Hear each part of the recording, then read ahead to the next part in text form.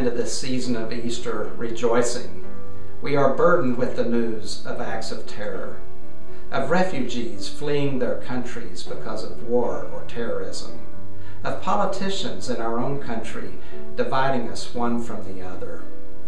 It was much the same on that very first Good Friday when Roman occupiers crucified Jesus, treating him as just another common criminal among criminals. But we know the rest of the story. We know the unimaginable event which follows. So we do not remain trapped in the grief of Good Friday. We live in the hope of resurrection, for we have been redeemed by the sacrificial love of Christ. So immerse yourself in the joy and hope of Easter, and arm yourself with the knowledge that you are loved by God, and go forth into the world, into this broken world, to share the message of God's love, the amazing good news of God's love, love which has the power to raise us to new life. Happy Easter.